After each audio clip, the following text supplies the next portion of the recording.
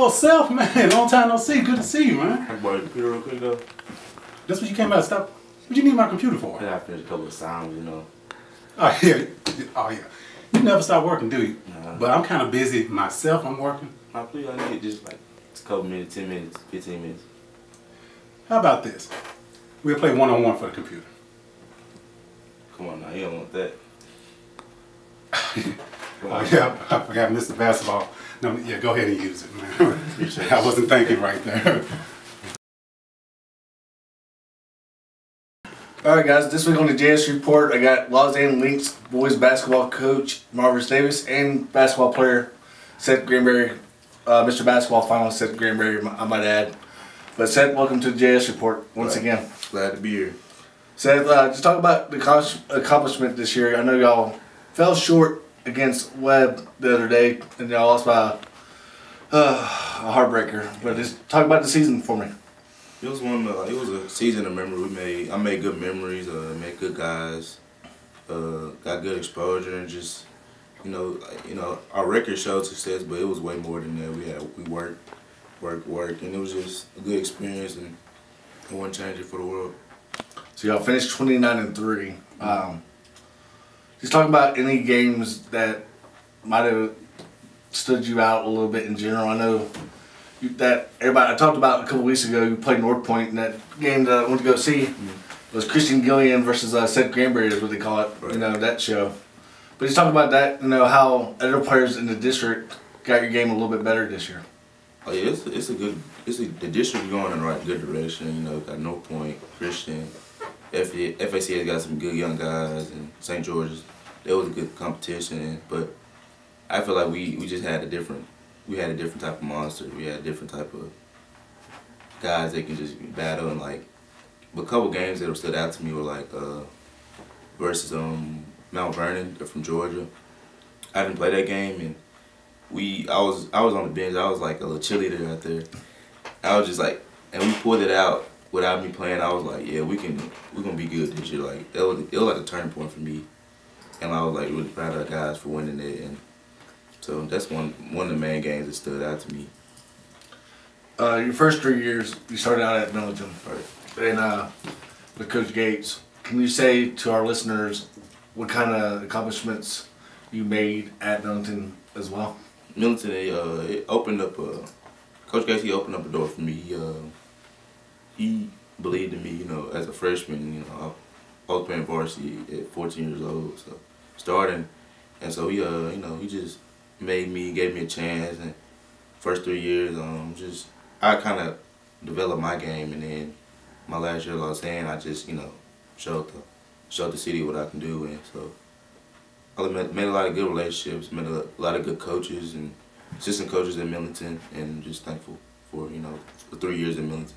Yeah, you're an all-state player your junior year, so congratulations on that. What kind of mentor was Coach Davis over here to you for your final year?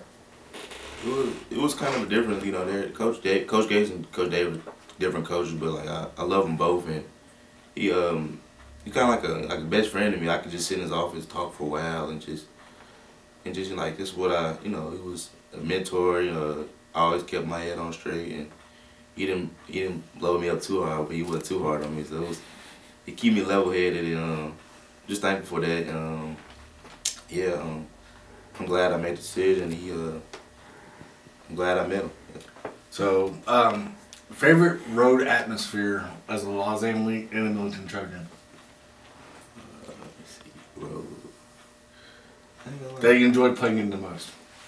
Road, let me see. I ain't gonna lie, the home games in Millington was the best. Like the Mumford games, Raleigh Egypt, Fairway games. I don't have that many good road games because it was always packed out at Millington.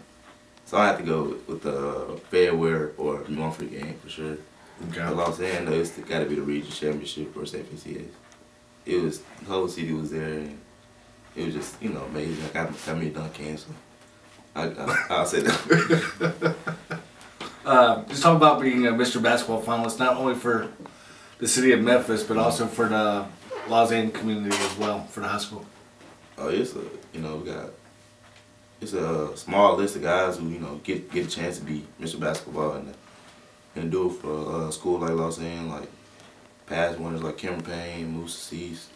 It's just it's not just for the school but for the city, being the only guy from Memphis to do it in my division. I'm just thankful, and it's what I work for. It's good to see it pay off. So. What does the future look like for Mr. Grandberry? Any colleges offers that you want to throw out there for our listeners? A couple colleges, a couple community colleges, a couple universities contacted me. But we're gonna see when season ends for the colleges to see what more colleges reach out to me. But I should be I should have a list of schools in the next couple months. So we'll see. Okay, and then add your Twitter name for our listeners as well. It's just Seth Grandberry, just SETH Grandberry. All right, Mr. Grandberry, thank you for coming on. Thank you. All right, take two this week on the JS Report. Coach Davis from the Lausanne Lynx. Coach Davis, welcome back to the show. Appreciate it. Appreciate you having me. Coach Davis, I know you hate talking about it, but heartbreaker this past Saturday against Webb School of Buckle, right? Yeah. So that's the difference between two AA Webb and the two single A Webb. Just talk about the season season that y'all had, and then this past Saturday for our listeners. So we went 29-3 this year. I mean, I've had some really good teams, obviously, over the years. Since I've been at Lausanne, it's my 9th season. We won the league 8 out of 9 years. We've won 5 regional championships. Been to state 5 times. About to say 6. 5 times to the state Final Four. We've been to state tournament every year, and obviously won a few state championships. But with all that being said, this is probably the best team from top to bottom, all the way around that I've ever coached. And like I said, I've had more talented players, had 5-star kids, several D1 guys, but I wouldn't trade this team for any of that. I absolutely love this team. Just talk about this past Saturday's game with me just a little bit in detail. Was it just like a slow start, kind of, or did? Yeah, it really wasn't a slow start. Webb did a good job of trying to. They changed some stuff up defensively. Obviously, you got to do that this time of year. And their athleticism, we haven't seen that probably. Seth talked about the Mount Vernon team that we played against. We probably haven't seen athleticism like that from top to bottom since probably then. They had a kid who was 6'8", super athletic, jumped out the gym, and he kind of changed some shots early for us, so we had to figure it out. We missed, we missed probably 8 or so layups that we normally make just because he kind of changed shots. We had to get used to it. Second half we did. So we're in a battle. We led for most of the game. In the third quarter, they took the lead and went up 8. And then we fought back in the fourth quarter, took the lead with 16 seconds left. Seth hit two of the biggest shots that I've ever seen any player make. I mean, he came down. We called out a set that we normally run 154. He had the perfect read. He stopped, hit a big 3, cut the lead to 1. Trey and Jaden got a steal and pitched it ahead. So now we're down 1. Seth comes off the screen, gets to his spot. Once he got to that mid-range spot, I knew it was going to be a bucket. He hit it. Probably one of the biggest clutch shots that I've ever had. We go up 1. Referee said that they didn't see our timeout with less than 8 seconds left. Called timeout. They didn't get it. We didn't get an opportunity to set our defense. They threw the ball ahead and just threw up a 3, and they beat us with like 4 seconds left on the clock. Yeah, that's definitely a heartbreaker. Yeah. Yeah. 3 losses this year. Fans, 1 point, 2 point, and 3 points. So yeah. 1 point, 1 point, and 2. Oh, yeah. So we lost by a total. We lost 3 games by a total of 4 points. Just talk about. We talked with Mr. Grandberry. Him being a Mr. Basketball finalist, not only for our city, but also for the Lausanne community as well. I mean, it's huge. Seth has solidified himself as one of the top players, obviously in the state. And for us you know, we put hard expectations on ourselves every year. We're you know, not unlike other teams. Like the goal for us every year is a state championship. Absolutely. Every year we come in, we try to win state. But it's special when you have special players like Seth, who had, you know, came into this year and he just extremely just worked his butt off. Like he really, really has. His game has went to the next level. And so individual awards sometimes, you know, are needed. And he has worked and he deserves it. And he set himself apart of other guys, like he just said. Mark Gasol, you know, Mr. Basketball. You know, Cameron Payne, yeah.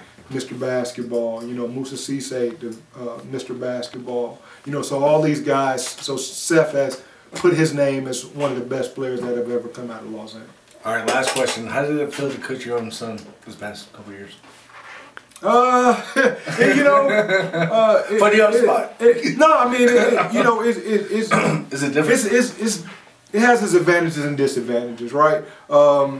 Sometimes, and I hope he sees this, because sometimes, you know, it's unfair when you coach your own kid, because the expectation is so high, you know, and then everything is magnified and is blowed up, you know. So if he hits a big shot, you know, oh, he's supposed to do that. Or if he has a turnover, it's always the coach's son, you know. So it takes some poise, you know, when you're coaching your own kid. Trey has a chance to be a really good player, you know, so but he works his butt off. And I think that's the difference. Like, I think with his teammates, they see how hard he works, and they see how hard he is on himself. So a lot of times, you know, Seth was really good about that. He's like, come on, Trey, get out your own head, like, leave it alone, because, you know, he's so hard on himself. But that's what makes him kind of special, too, you know, because he wants the best. And like I said, having good teammates, guys that play on a high level, he had an opportunity to see leaders like Seth's leadership this year, Jamarcus' leadership this year. So, I mean, you know, it's on him to try to take to the next level next year. Yeah, the games that I saw last couple of years, you know, with you coaching them, he might not be in the point column, but he's always going for that offense or defensive rebounds and always getting his teammates involved by rebounding the basketball and also getting that assist out there as well. Yeah, I mean, you know, Seth was average, like, for us to be really good, when we were really good this year, Seth was at about 20.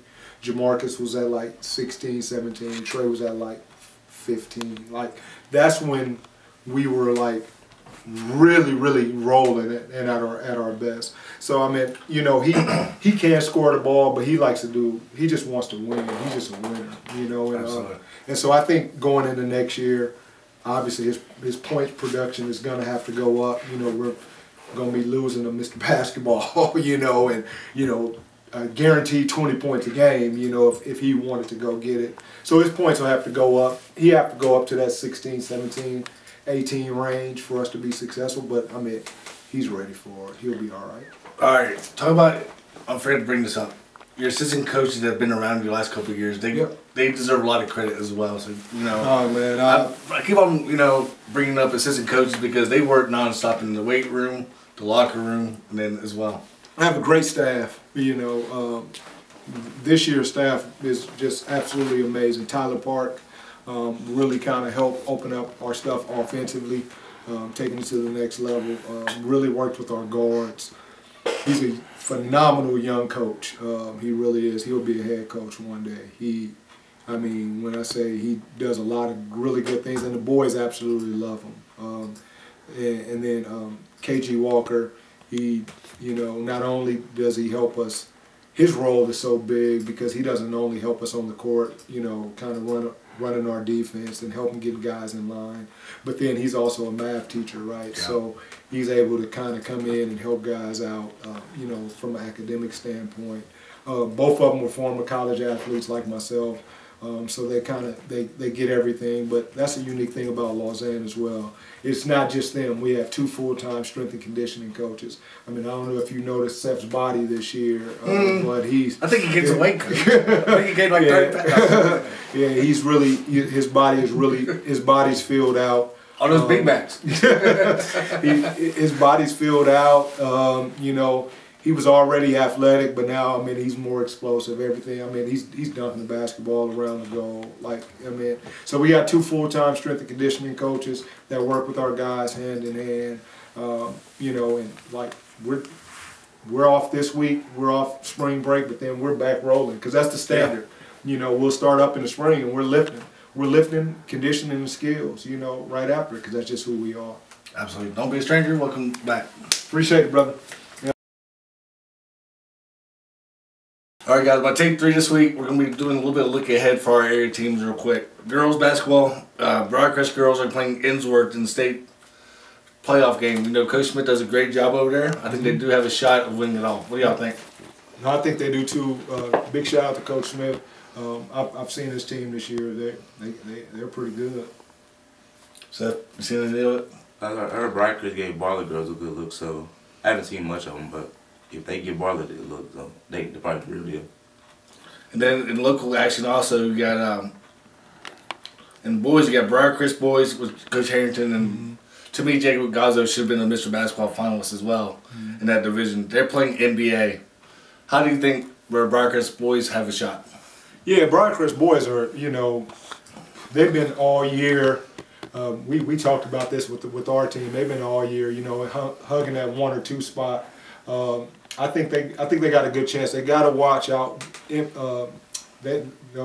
NBA got some shooters. They can shoot. They can shoot the ball. So you know, if they lock up defensively, I think they'll have a chance.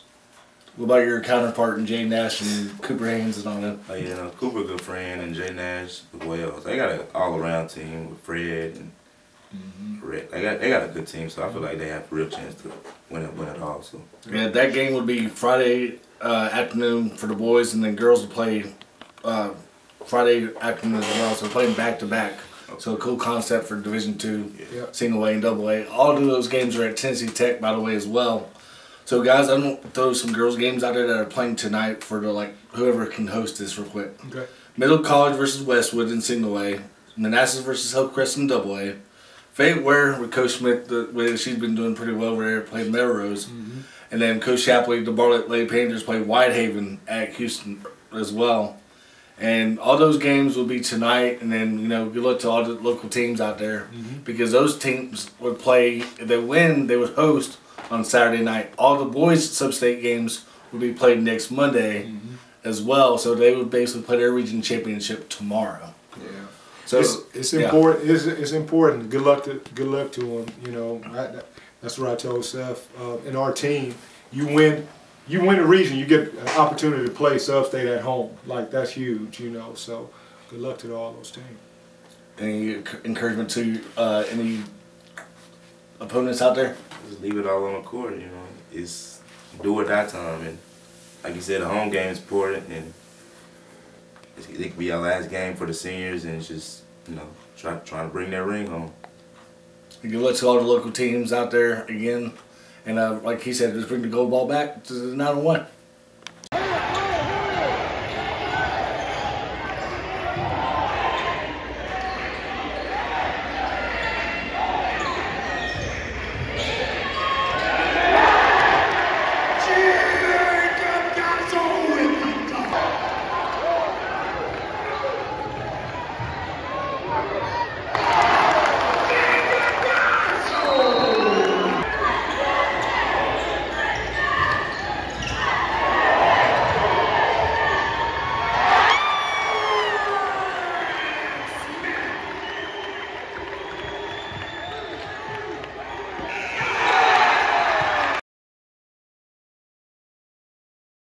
This show this week, on my take 4, is in honor of Miss Blunt Smith, a teacher from Bartlett High School over the years, and also one of the little Bartlett Panther fans out there that passed away this morning at 4 o'clock this morning.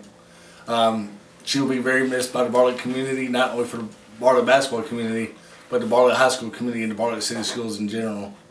So, Coach Smith, this show was dedicated to you this week on the JS Report, and like I said, you'll be missed, and we do love you. And also, baseball is coming up soon, so if anybody wants to go watch any baseball scrimmages or games, that's coming up soon on the JS Report as well.